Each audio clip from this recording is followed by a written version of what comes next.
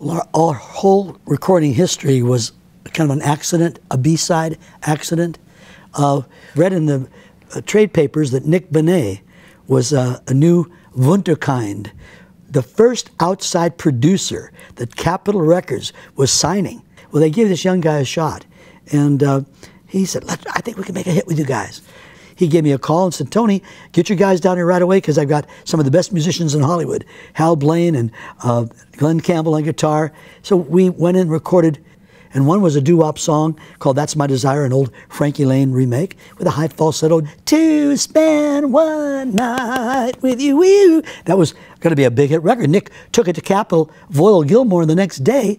We weren't even signed, and he'd used this money and the studio time on us. Thank goodness Voyle liked the tune, and that was going to be our A-side.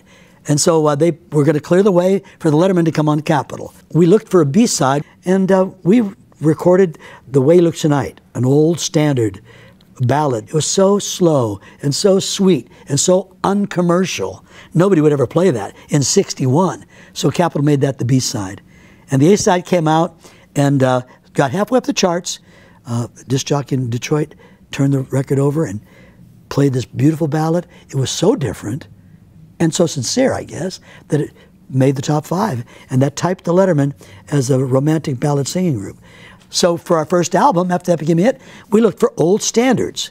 It worked once. So When I Fall in Love was on that first album, another old standard. And so that's how we kind of got into the swing of doing beautiful older ballads. They weren't covers, they were remakes of 20-year-old records.